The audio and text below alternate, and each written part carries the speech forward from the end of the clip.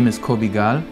I'm a faculty member at the Department of Information Systems Engineering at Ben-Gurion University. I did my PhD at Harvard University and my postdoctoral research at MIT, and I came to the Negev 4 years ago. My research focuses on artificial intelligence. Computers are good with brute force computation. Humans are good with creativity and knowledge. My dream is to make computers be able to understand the psychological factors that affect human decision-making and use this understanding to better cooperate with their human users. There are still many applications and environments in which computers do not really understand the potential of human behavior.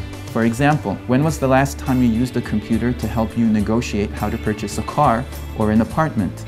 When you go on CNN or Amazon, you see a web page that was tailored specifically for your needs.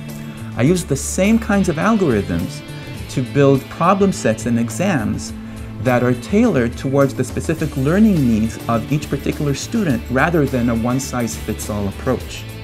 We're going to take these algorithms and deploy them into these iPads that we are disseminating in the Negev for a pilot with the Bedouin population.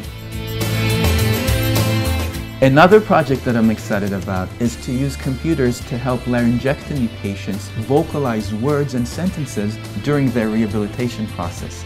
The computer hones in on aspects of their lips and is able to recognize and to learn what words and sentences they're vocalizing. We are now seeing my student Amit record words that the software will use to be able to recognize lip movements of laryngectomy patients and to vocalize them to healthcare professionals. Severe. Wet.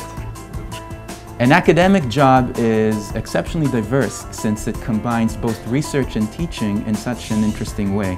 But I'm particularly lucky to be able to do this job in the Negev region by being able to teach both Jews and Arabs, by being able to take artificial intelligence and deploy it in interesting situations in the real world, gives me a lot of drive and satisfaction.